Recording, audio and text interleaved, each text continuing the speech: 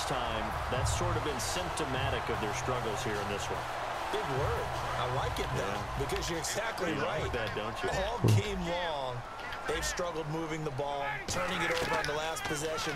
So we're getting symptomatic. Your analysis symptomatic of the success of this broadcast. What I like is that you gave me the word. I just kept using it.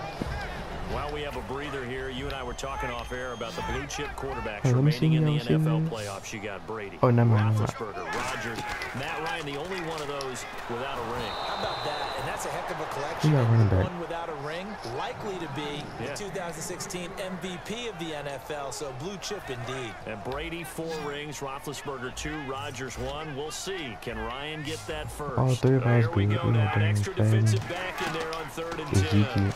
And here's Ryan, and finding the tight end Hooper. And he will have a first down here at about the 40. Give him 10 yards on that one, and that'll earn him a fresh set of downs. Now, coaches always harp on the quarterback reading the defense and getting it to the open man. That's good recognition there. And how about what he did after the catch? Yeah, hit your tight end, let him get some rack. Yeah, when he gets moving, not many guys want to come over and put a hit on him, do they? Well, they decided to air it out a little bit on that play, take a shot downfield, but the coverage was really nice. Able to get a hand in and tip it away.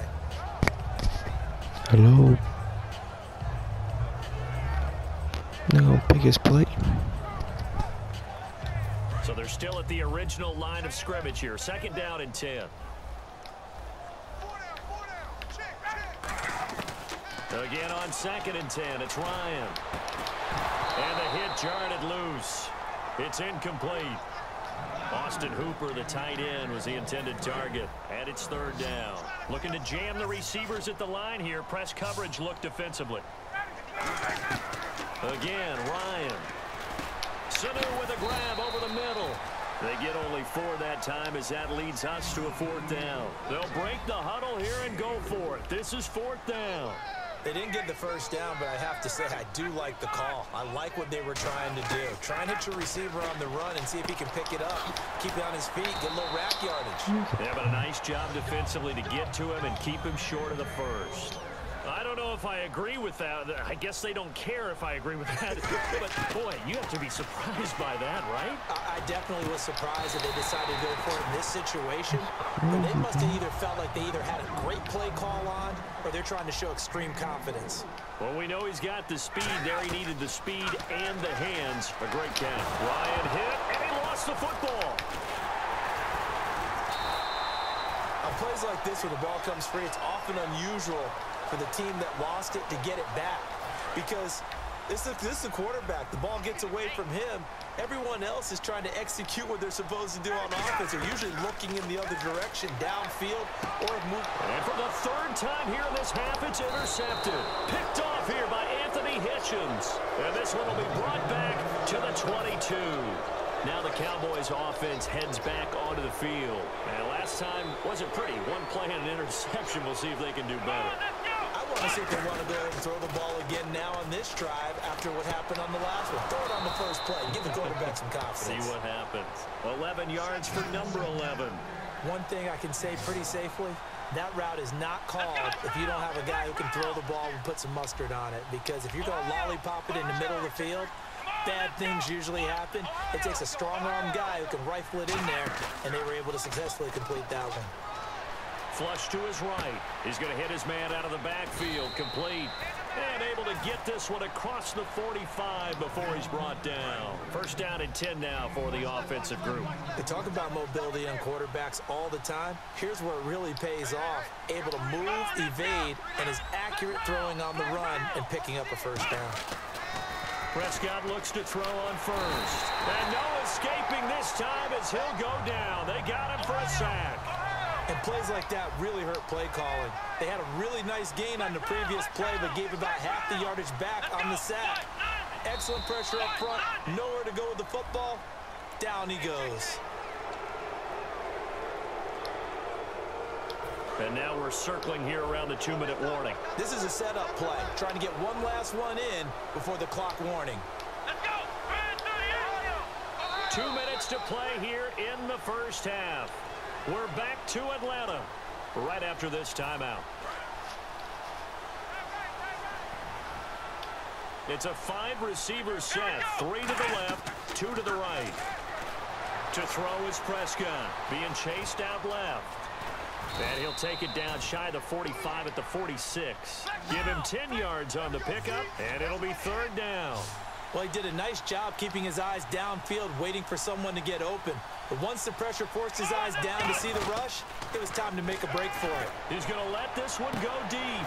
That's caught inside the 20. Touchdown, Cowboys. Des Bryant, 45 yards. And the Cowboys will extend their lead. And correct me if I'm wrong, that was just a simple fly route, wasn't it? No, there's nothing to correct at all. You've got it down pat. And I just remember as a player, when I'd be in practice sessions and I'd hear 9 from the receivers, that meant fly route, go, look out. That was the 9, and he just kept going all the way into the end zone for the touchdown. Bailey now to kick it away after the touchdown. This is fielded a couple yards deep. And he'll make it across the 20 as his guys will set up shop at the 23-yard line. Now the Falcons offense gets ready to head back onto the field. And with 3 interceptions thrown already, we'll see, do they rely more on the ground game here? They may have to change things offensively to try and settle things down, not just for the guy throwing the ball, but for the rest of the offensive unit, because their confidence has to be shaken a little bit. And you just wonder, is the backup going to start to warm up a little bit over on the sideline? Trying to shake off the interception. He'll look to throw. Caught on the right side by Jones. And he takes this one just shy of midfield all the way to the 49. 26 yards on the pickup there. And it'll give the Falcons a 1st down. They're going to hurry back to the line now. On 1st down, Ryan. Oh, I didn't even do a blitz. That's so funny. Touchdown, Falcons. Julio Jones, 51 yards. And the Falcons are able to show off their quick strike ability. And he's able to put it through. Now after the touchdown, it's Bosher to kick it away. That'll be taken in the end zone. And he'll wind up getting an extra couple yards here for his trouble as he'll bring this one out to the 27. Here's the Dallas offense now heading back out onto the field. And they were able to punch it in the end zone last time. They'll be looking to do that again here for the defense. Obviously, they'll be looking to stop them from punching it back in the end zone. It always is punch, counter punch, isn't it? And which team has the advantage? Well, let's just go back. Last time on offense, they rolled downfield, got into a good rhythm. You can see a little more bounce in and out of the huddle. You can see the sideline really get into the game. So defensively, you're thinking to yourself, how do we take that away from them? How do we get the advantage back? Let's see what they come up with. I think pressure is always the first way to go. You love pressure. I love it. We'll see if they dial it up this drive. And this is going to be incomplete. Jason Witten, the intended target. That'll bring up 2nd down. They got pressure there and only rushing 3. And there's a defensive coordinator right now who is celebrating not just getting home with 3 there, but realizing if that's the type of pressure he can get in the entire game, then his pass defense is going to be excellent. You're dropping 8. Where are you going to go with the football? And there's another completion to the tight end. And let's face it, it is hard to overthrow a 6'6" target. It is indeed. Quarterbacks like their speed guys. They like that huge 6'6" target that they've got in him. They really do, and it reminds me of what one great tight end told me once. He had told his quarterback, just make sure you throw it up there. You know, kind of like put up on the top shelf where the kids he is up there with the veteran quarterbacks.